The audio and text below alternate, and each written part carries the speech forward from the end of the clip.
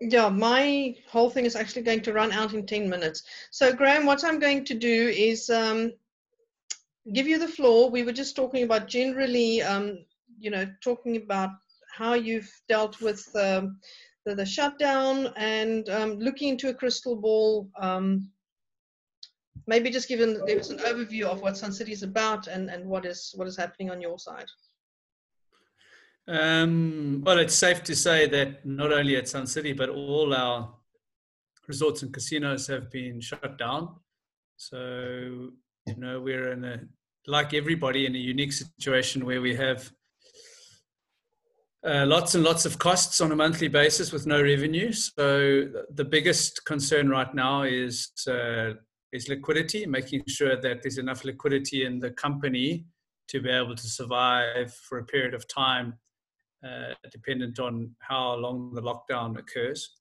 A very interesting exercise in shutting down a big resort like Sun City, because you don't ever assume in your career that you will shut down a resort of that size. It's only the second time it's actually been closed. It was closed once some years back for some activity, riots, etc., around the resort. It's what I can tell you. What is happening is that the wildlife has returned. There's wildlife all over the place. The buck are out on the golf courses. The baboons are seemingly behaving themselves because there's no food sources around. We still have a core contingency on resort of about 100 people who are maintaining grounds and gardens, maintaining essential plant and infrastructure, performing essential repairs on the property. I tell you, the one good thing that's come out of this is that it's really forcing us to relook at our cost structures and our base costs. We're starting to see a 70% reduction in electricity and water consumption because we closed, and some respects we thought we would have had a bigger reduction because we think we're closed and there's no consumption, but it's not quite like that. So it's giving us an opportunity to really zero base our structures and our costs. And we're doing that across our whole portfolio of hotels and casinos, where we're really asking all our people to critically ask why we're spending, why we're incurring costs in certain areas and how can we do it better. And I think every organization should be doing that as a matter of course, because when we do reopen, it's not going to go back to pre-lockdown activity.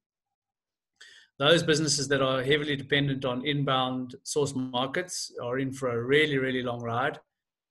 We don't expect there any life in the source markets for the rest of 2020.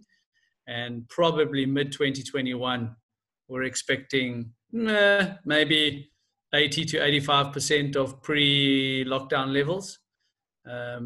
So we are gearing our cost structures and our headcounts to operate at that level, because this lockdown, the pandemic is affecting not only supply and demand. That's the uniqueness about this. It's those you want to supply, you can't because you're prevented from supplying, and that's causing then demand issues on the other side of the economic equilibrium.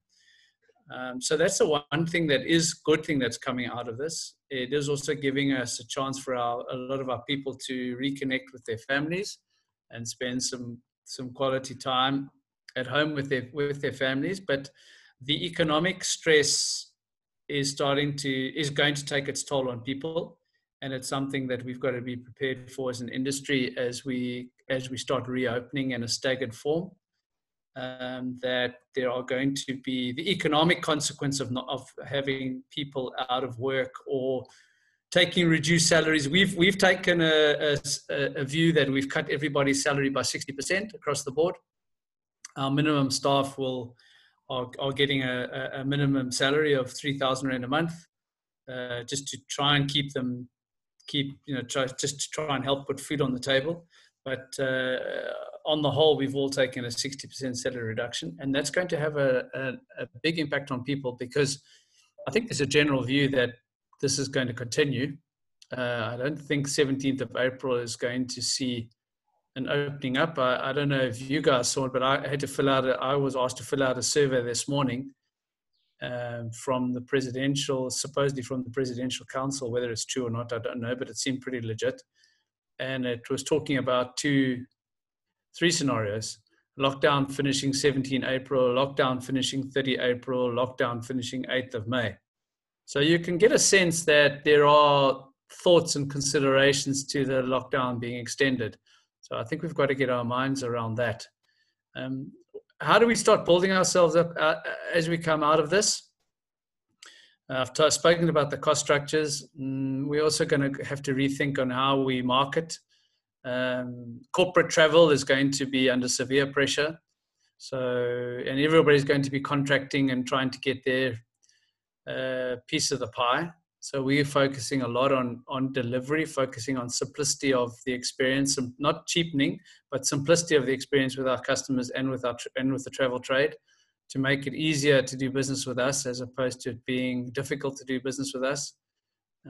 So we're planning some initiatives that will go out to the in-houses, the tour operators, the PCOs, etc., because those small businesses are under as much pressure as we are. So really trying to get back in and rebuild relationships and use this opportunity to work together to allow us all to come out of this so that our business can survive and grow together into the future, because I think that's what we need to do as an industry. Graham, thank you. That's amazing insights there from Graham Wood at Sun International. Unfortunately, we've run out of time. So, Graham, we'd like to circle back to you at a later stage we are doing this across industries, and we'll probably do a webinar next Wednesday. So please save the date, Wednesday, 15 April, 2 p.m. South African time. We are going to discuss the potential of MICE business returning to Africa, and I think everybody's alluded to that's probably going to be the toughest market to return to travel.